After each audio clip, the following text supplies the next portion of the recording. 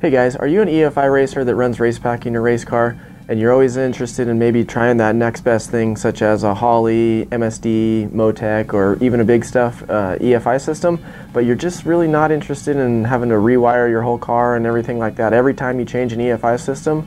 Well, Racepak has a fix for you that might help you guys out if you're interested in changing EFI systems back and forth.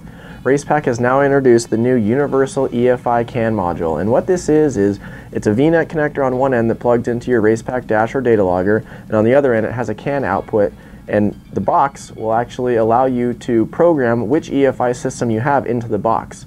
This box has over 20 different ECU options that are CAN based for EFI systems such as MSD, Holley, Fast, AEM, big stuff to name a few.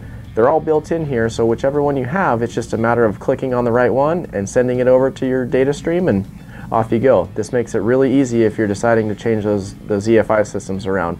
So be sure to check out our new Universal EFI Can module. For more information, please log on to racepak.com or be sure to give us a call at 888-429-4709. We'll see you at the track.